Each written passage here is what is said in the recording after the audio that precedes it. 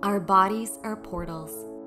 Every time we drift into sleep, we step through a gateway into unknown worlds, walking through the void, passing through darkness and light, as the atoms of the universe rearrange themselves into vision, prophecy, messages, and memories.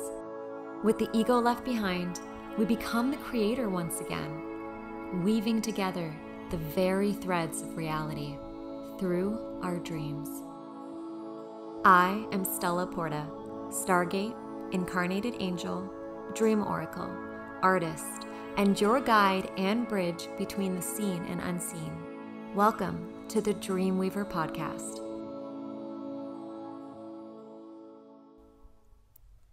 Gate, gateway, door, doorway, an entrance. All just another word for portal, taking you from one point in time to another, even if you're merely crossing a physical threshold. Today we are looking at the energy of portals within a dream. Our bodies are portals, an access point where we can live on the physical plane and touch the ethereal plane simultaneously. A spirit in a body, a bridge between worlds.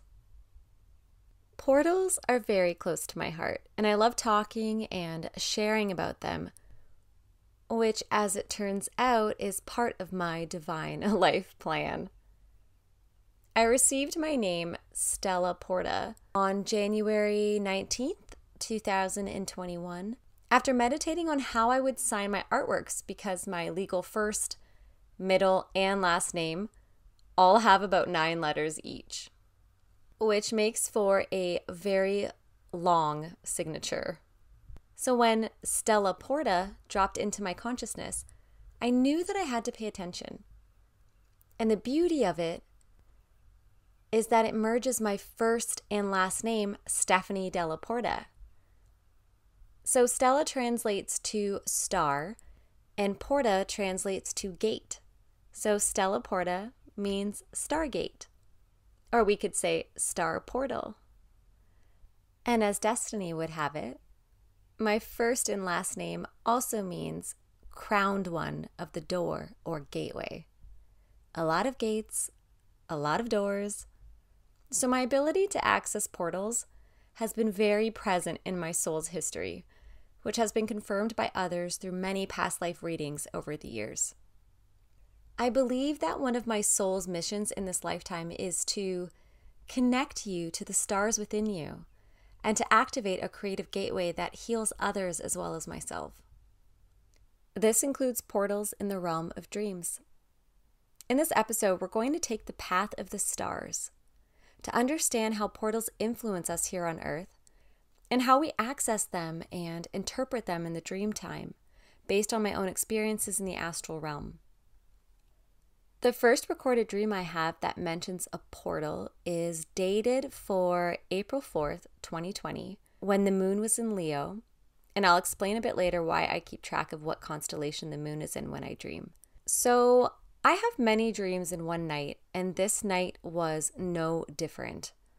But in one particular dream, I was with a group of people that I didn't recognize from my waking life, which is usually the case. Perhaps one of you listening were there too. And we were standing in front of what looked like an ocean. There were what you could call aliens or extraterrestrial beings in the form of bright, colorful bugs that I don't think I have ever come across in this lifetime. There was a portal, a doorway, in the middle of the ocean that we had to step down into. And I can't remember if I was being convinced or if I was the one convincing others that we shouldn't go. I think I was afraid of not coming back and being stuck wherever the portal led to. And this dream was in 2020 when the veils between the worlds completely shattered for me. And there was a lot of fear that I had to overcome during my awakening and energy that my body needed to physically acclimate to, which I did talk about briefly in the previous episode. but at some point, I'm sure that it does deserve its own episode. Either way, I'm not afraid anymore and haven't been for some time now. I would love to re-enter that dream and go through the portal and see where it takes me. I have played with suggested dream re-entry techniques from courses that I've taken, but I just haven't found one that works for me just yet. But I'll definitely share the process when I do find one that works, which could be in the Intentional Dreaming with Bee Shamanism course that I'm about to start. Or maybe this is my cue to create my own process for dream reentry. I believe that there are portals all over the earth, in the oceans, forests, mountains, pyramids, and it's a matter of remembering our connection, our keys to access these halfway points between worlds, and these types of dreams offer us that chance. They say that if you can dream it, you can do it. Then there are portals in the stars, or we can call them stargates.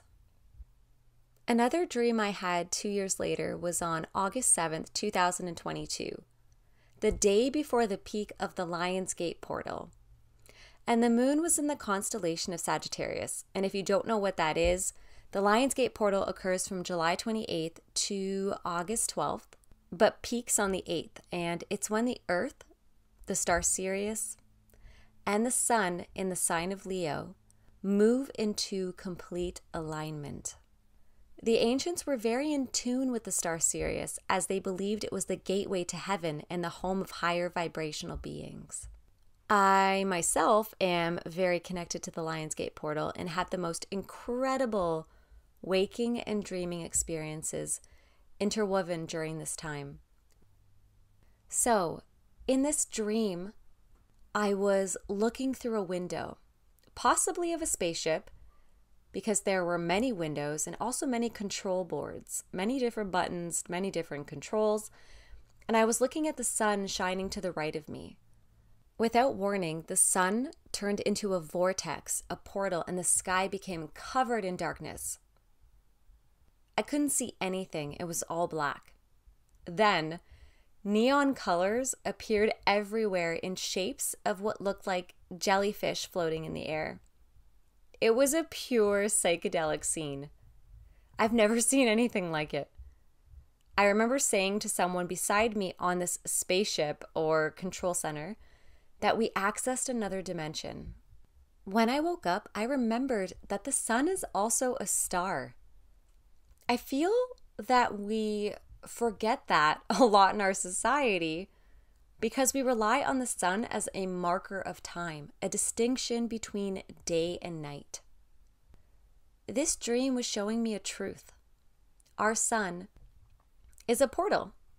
A lot of cultures personify the sun as solar masculine energy and the moon as lunar feminine energy, a balance of opposites. This has always resonated with me.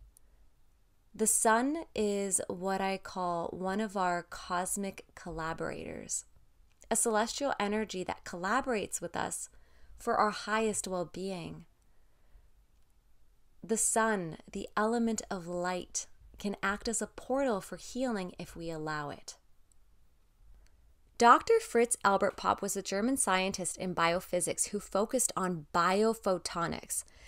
And now biophotonics is the technology that deals with the interaction of organic materials with light, such as cells, tissues, and was one of the scientists that found out originally in I believe it was the 1970s, that there is a component to human health that is entirely based on light, especially when it comes to cancer. This was a very fascinating discovery. He was looking for the holy grail of what causes cancer. And what he found was that every carcinogen scrambles light at an ultraviolet range of 380 nanometers, which is just above visible light. So you can't see this because visible light stops at 400 nanometers, and this goes up to 380. but it's out there as it goes higher and higher. So as the wavelength gets higher, the actual distance of the wave gets less. So that's an important point. So what's going on here? It seems that light is being used by your DNA, that your DNA is storing light, and it shoots out a little signal that the light is being used to telegraph information. Because our cells are in constant communication with each other. And the light tells the cell to stop reproducing. Because all cancer is a cell that doesn't know when to stop reproducing. It just grows and grows and grows, causing the mutation. What if the real basis of health is photonic? What if the amount of photons stored in your DNA is an indication of your level of health? We are beings of light. We store light for our health. Because, as Dr. Fritz Albert Popp's research found, was that when you're sick, the light reduces in that part of your body. The sun has codes for our cells to regenerate our bodies. The fine filaments of our bodies are actually covered with thousands of vitamin D receptors designed as antennas for the sun's rays. And I just have to point out that my left ear just started ringing, which is an indication that we are onto something. This truth needs to come out. Vitamin D is a steroid hormone that illuminates our immune system and benefits every organ and cell. I mean, think about it. The sun is a star, and we are made of 93% stardust. And let's look at the element of water for a second, too. Water can carry an electrical charge, and we are also made of over 75% water. Dr. Jared Polak, who is a professor of bioengineering, describes water that is structured in our cells as a battery that can hold and deliver energy. Think of the trillions of cells in our bodies. We have trillions of little batteries within us. So when the water in the cell is hit by sunlight, the water splits into positive and negative ions. This is the same first step as photosynthesis, the same as plants. This separation of charge is stored in a cellular battery as potential energy. And now think about what Dr. Fritz Albert Pop discovered, that when you're sick, the light reduces in that part of your body. So we need to give it more light. We are solar-powered humans, much like the nature around us. This is why I call the sun a cosmic collaborator. Our skin's relationship to sunlight is our human form of photosynthesis. Currently, we live in a sunlight-deprived society.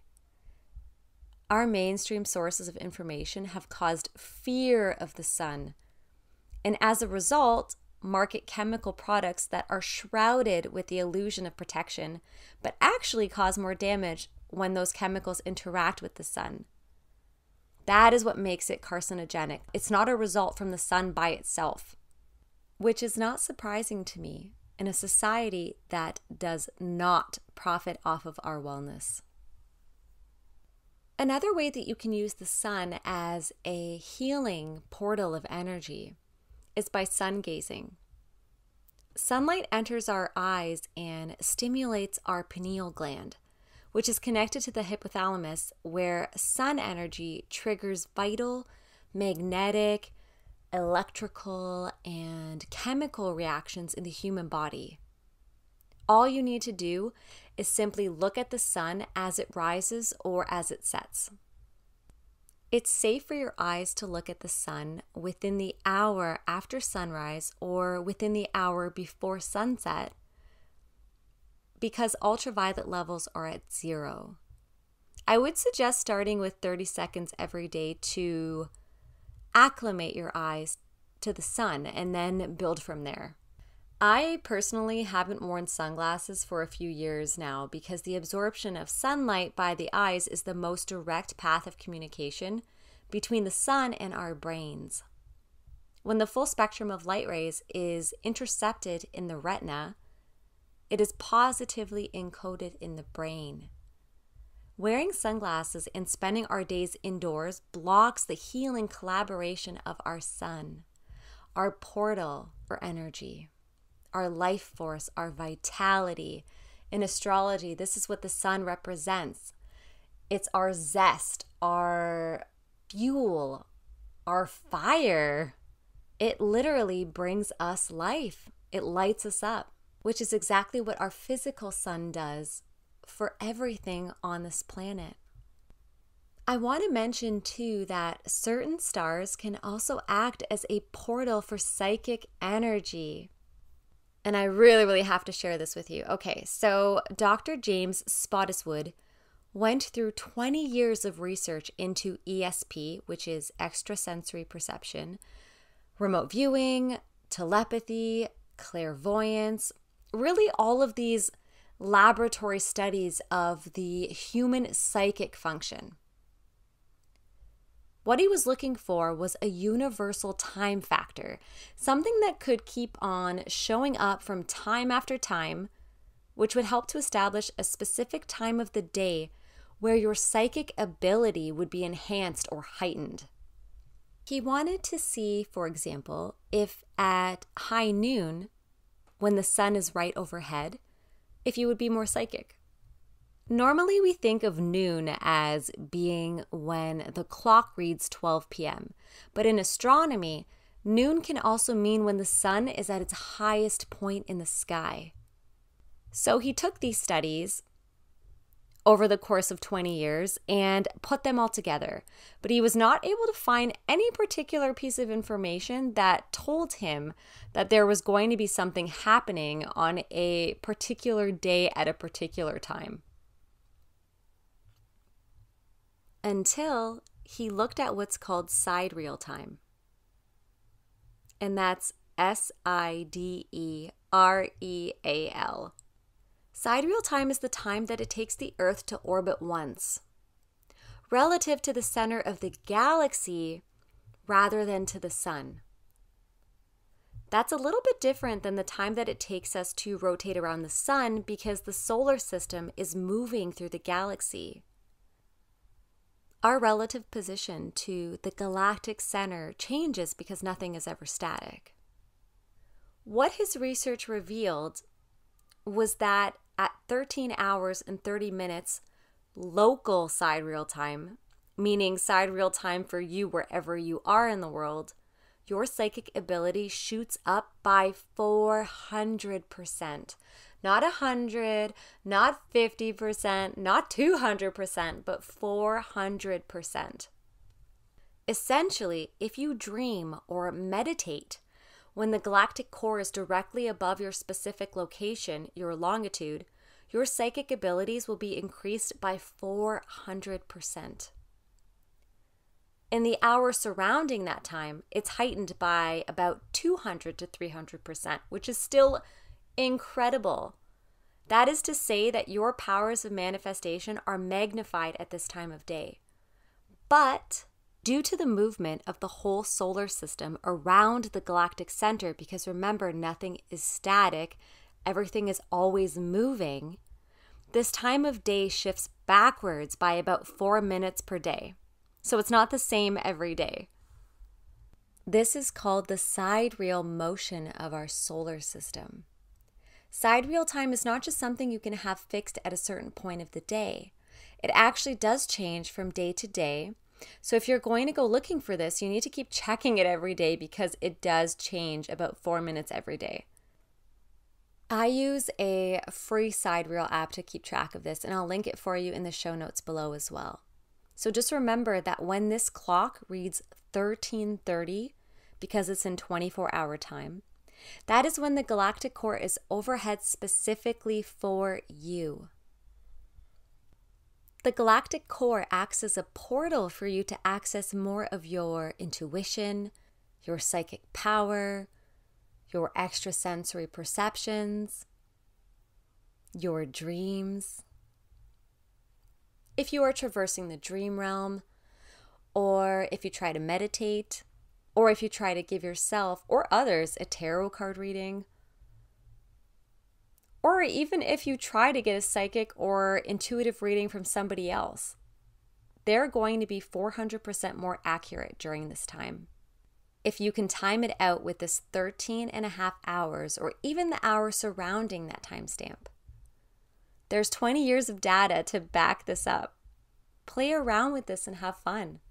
If your local sidereal time is at night when you're sleeping, like mine is right now, keep a clock by the bed so that if you wake up from a dream, you can check if you fall within that time frame and see how it affects you in the dreamscape.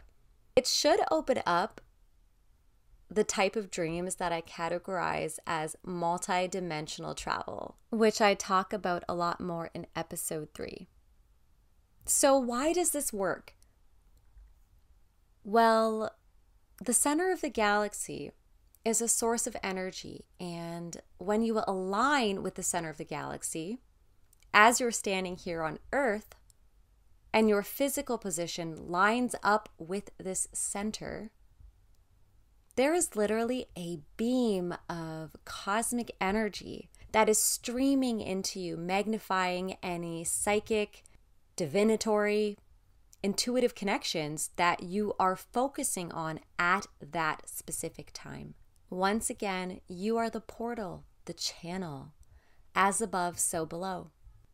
And to add on to this even further, let's talk about how the stars, the constellations, act as portals of energy for our civilization and affect our dream time, our dream experiences as a result. I was watching Matthias DeStefano's series on Gaia TV called Initiation, and he had an episode on how the zodiac, which are constellations, influenced and ultimately affected and shaped our society. Portals hold gravity and energy from every timeline in space. The stars are the spots where the energy of every portal passed through. For example, on this planet we use 12 phases of time, the 12 zodiacs, beginning with Aries all the way to Pisces. This helps us to understand that every time the planet is going around the sun, each one of these 12 portals will imprint their stamp based on the energy that is flowing through. These stars give us their energy to create a civilization, a reality, a life according to the energy that flows through those stars.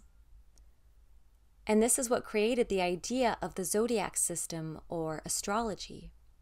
The zodiac system was a way in which we could relate to the stars, to understand which energy was flowing through its portals. Whatever happens, however we feel through these portals in the sky, we are modeling that energetic information. We are the product of these pulses of energy from those stars. Every individual has many phases and many constellations within their own soul's imprint, but 12 of them were the most important for this planet that shaped our ideas as a collective. We on Earth are really touched by the energy of the sun and the moon. We have built our lives around the rotation of these two luminaries, working by day, growing food by day, seeking food by day, exploring connections by day. And then at night we go to sleep. We created a kind of connection where you can feel the earth during the day, while the night is where you can feel the spirits, where you can feel other dimensions. I teach about this more in my new course, Astrology of the Heart, Your Moon Signs. And if you're interested in learning more, you can check it out by clicking the link in the show notes for this episode. But this is why I believe it's important to understand our stars, our constellations, and is also why I always put the sign the moon is in when I record in my Book of Mirrors, my dream journal. Because I like to know what planets, what constellations are influencing my dream experiences, my astral travels at that time. And at some point, I'm sure I'll do a whole separate episode on how to dream with the moon signs, or how the moon signs, the zodiac, affects the dream time. But for now, we're just going to focus on portals, one thing at a time. Before I move on to my experience with interdimensional border agents in the dreamscape, I want to share a quick technique where you can use images as a portal or gateway. This will strengthen your imagination and your ability to access portals in the dream realm too. This practice actually reminds me of the first season of Witches of East End. I think it was the end of the first episode and the second episode. So if you watch that, you'll definitely understand what I'm talking about. You'll need a picture with a border or a frame. It can be of any genre. It can be abstract, realism, a landscape, a painting, a photograph. The important thing is that it has a border, because we're going to use that as a doorway or gateway into the picture, into that realm.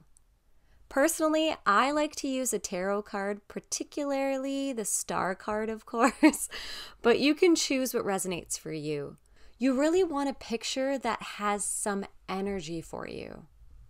Sometimes I even use one of my own paintings, especially a fine art print, because there's that white matte border around it. But I would say that an abstract picture might make it a bit more challenging, though, unless you have a really vivid imagination. Okay, so the picture that you have chosen is going to be your portal. Once you have your picture in front of you, you can begin by spending a few minutes carefully studying the picture. When you're ready, close your eyes and recreate the picture in your mind's eye, your inner screen.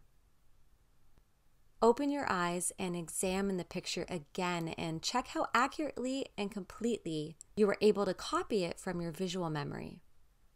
You can repeat this process until you are confident that you can recreate the whole image in your mind. When you're ready, sit comfortably with your eyes closed and follow the flow of your breathing until your body is fully relaxed. Recall the picture back in your mind and make sure you see it as a scene within a border or frame. You may see the picture hanging or floating against a black background, or perhaps even against a wall. When the image is vivid in your mind, pull it gently towards you so that the scene is becoming larger. The backdrop falls away, and your inner screen is now entirely filled by the picture within its border. The border now resembles the edge of a doorway. Step over the doorstep and enter the landscape beyond it. Enter into the picture. You are now free to explore and adventure in any direction that you wish. The landscape and any of its inhabitants will now appear to you as entirely real. Take your time to travel or linger, whichever way you are drawn. Allow it to come to life in your mind. Use your imagination as the bridge between the visible and the invisible.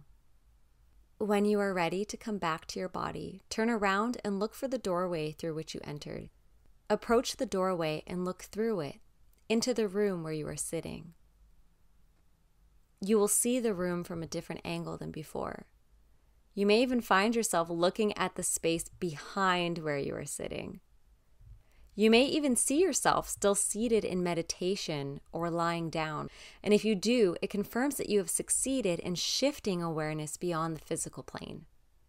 Come back gently through the doorway of the picture, back to your body, and full awareness of your physical environment. And then you can open your eyes. To honor this experience and any insight you received, you can journal, draw, or even paint a sketch map of your journey. When you're ready to go about your day or evening, do something to ground yourself, like stretch or drink water, eat a snack, go for a walk. I like to do this practice with sound healing music in the background, like a gong bath or crystal bowls, or even sometimes in silence. Find what works for you and let me know how your experience went if you tried this out. The last dream I want to share for this episode really blew my mind. For the first time that I can consciously remember, I encountered what we would call on our planet border agents. On March 19th, 2023, so it was fairly recent, when the moon was in Aquarius, which is also my natal moon in my astrology chart, I had 2 dreams I can classify as dimensional travel. In the first dream, I was with a bunch of guys and I was hanging out. It kind of felt as if we were in a high school and I was in a female body and I was dribbling a soccer ball on my knees when it came towards me because the guys were playing. There was no sunlight, but I remember telling them that I wasn't from this world and that it was time for me to go. Everyone was sad, but I told them that I would hopefully see them again someday. I guess agents had figured out I was there and they were coming for me. So I flew up to the sky and I portaled out of that dimension. And then I woke up, I went to the bathroom, and then I fell back asleep. And then this is when my next dream happened. So there were 2 dimensional travel dreams, 2 portal dreams in one night. That doesn't normally happen for me, which is what makes this experience so magical and so incredible, and I couldn't wait to share it with you. Okay, for the second dream, I was in a dimension where me and a group, and I say group, there was at least 6 of us in this group, were running from agents. Agents again, I know. 2 dreams in a row. And in this dream, we would think of a place that we wanted to go. For example, a building across the street. And then we would portal to it by imagining drawing a circle and walking through it. So we were using our imagination in the dream to portal to another space in time. Me and another person got disconnected. We got separated from the others. And the others were on the run with the agents hot on their tracks. I was in an apartment or a condominium and told someone who looked like a younger version of my current Earth mom now, I told them not to worry, that I'd find the others. And my husband from this reality, my waking reality, was one of the others. He was a member of this group. He's actually very much a part of my dreams. I constantly dream of him. And I'm not surprised because we are very connected. Our souls are very connected. We've had many past lives together. But that's a different story for another day. Okay, so he had left his phone behind and I had grabbed it. And the interesting thing is that it looked exactly like the phone he has in this reality, in my waking life. And as I was about to leave, agents showed up. I portaled to the top of the next building by doing exactly what I said, imagining the circle and then walking through it. And then randomly, I portaled to what looked like a ferry, like a sea ferry, where you transport cars and people from one piece of land to another. And this ferry had many levels, at least 50. But it wasn't on water, but it was actually deep in the earth surrounded by stones. Very strange, I know. This is what happens when you're interdimensionally traveling. And an agent found us. And when I say us, it was me and the other person who I actually don't know in my waking life. And we flew off of the bottom floors to the top. But it was as if we were flying downward, not upward. So I can also fly in a lot of my dreams in a lot of these different dimensions, which makes sense because I believe that these dimensions don't have the same limitations. They don't have the same belief system that we do in this realm. They are able to access more of what we could call supernatural abilities. So when we flew down past at least 20 floors, the agent yelled something about being impressed that we could do that. So I'm assuming that in that realm, whatever we were in, it wasn't a natural thing to do. Flying was not natural. We got to the top floor, and I say top kind of in quotations because, like I said, the way that this ferry, this structure was set up, it was almost backwards, upside down. So we got to the top floor and we walked out into a forest that was surrounded with moss and sort of a stone wall. We were about to portal to the top when I said, "Look, there's stairs." And the stairs were made out of stones. So we ended up walking to the top where the forest was, and then looking down, you could see this fairy-like structure at the bottom of this hole or pit. As we were walking, a very bright red bird kept flying towards me. It would not leave me alone, and I was starting to get annoyed. And there were also bright, vivid yellow birds in the distance. And as we kept walking, there was a chocolate brown horse that was near the edge that looked at me and started bringing his head towards me. I started stroking along the nose, but the girl I was with started taking over the petting, and I told her to be careful because the horse was backing away towards the edge. Luckily, the horse did not fall. The horse knew exactly where it was going. We kept walking around, trying to figure out how to find the others. We portaled back onto one of the floors, and there were a lot of people everywhere. And a door opened right at that moment, and Justin, who is my husband, and the others walked through.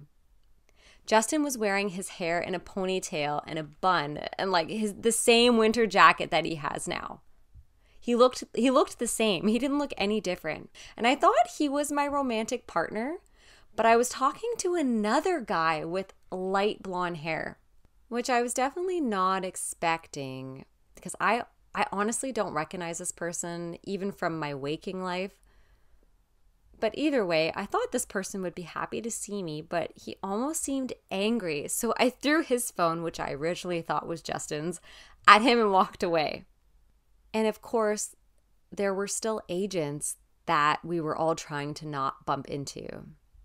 I'm not going to go into the rest because the rest was ended up being like a really weird love triangle between my partner, that guy with the blonde hair, and another girl who I also don't recognize from my waking life. But I did discover that I accessed a new healing ability within this dream, within this realm, that not only was I surprised about, but everybody else was also surprised about too. And once again, it came from using my imagination in the dream. That was such a big component of being able to portal within the dream, being able to heal someone else with my hands in the dream. There really is this deep, deep connection with imagination and our access to other realms, to supernatural abilities. Given that what I've been calling the agents showed up in 2 separate dreams in the same night, I believe that they are an interdimensional border control of sorts. The same way that countries protect their borders, these agents protect the borders between dimensions so that people don't travel between them and cause any interference in that world. And as Dr. Strange said in the Multiverse of Madness, dreams are windows into the lives of our multidimensional selves. And I can confirm this with all of my being. I accessed another version of myself in another dimension, and I do this quite often. I actually accessed 2 different versions of myself that night. I am never one to say that your dreams aren't real or that your experiences are only a figment of your imagination. And what is imagination anyways? Do we really believe imagination is not a real place? That it's just a word we default to describe what we don't understand, or to pretend that magic doesn't exist, or that we're the center of it all and there's nothing else in the universe but us and this earth? Where do we actually think we pull all of our ideas from? The stories, the movies, the books, the art, the music, the villains, the heroes. Is imagination not just the flowing stream of our multidimensional memories that connects with the ocean of universal consciousness? The halfway place between manifest and non-manifest? The bridge between the seen and unseen? The portal between wake and sleep? Perhaps the dream is the reality and the waking life is the illusion. Maybe they're one and the same, mirrors of each other, mirrors of dimensions layered on top of one another. What do you see in the mirror? Do you recognize who is staring back at you? Do you even know that there's a mirror? There are portals above and below, within and without, in sleep and in wake. And the path of the stars will light the way.